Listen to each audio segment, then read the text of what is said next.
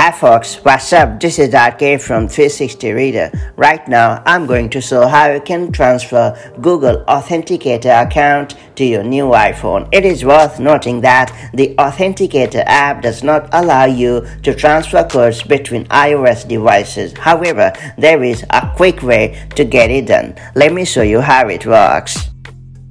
Before getting started, make sure you have subscribed our YouTube channel and hit the bell icon so that you won't miss any update from 360 Reader. To begin with steps, make sure you have installed Google Authenticator app on your iOS device and perfectly set it up.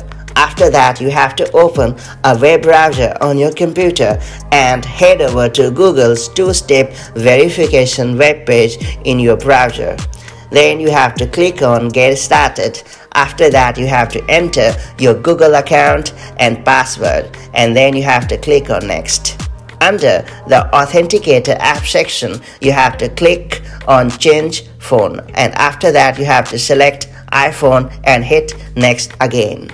Now, in the Authenticator app on your iPhone, you have to tap on the plus button at the top right corner of the screen, and then you have to select Scan Barcode at the bottom of the screen.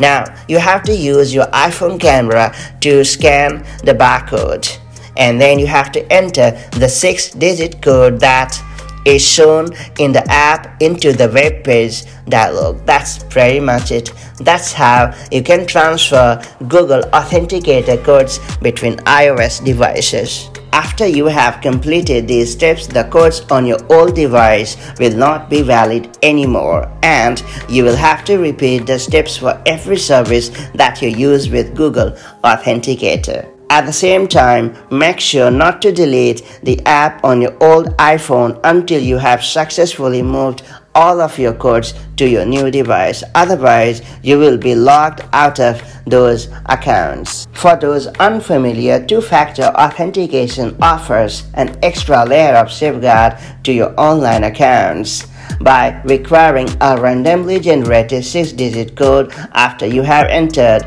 your password.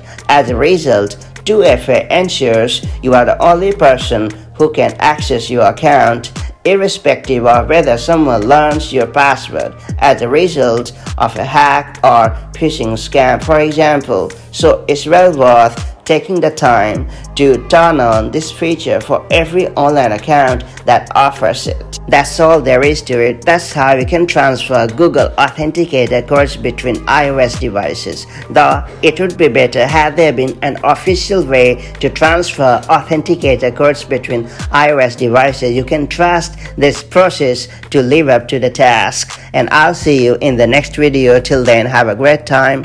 Bye-bye.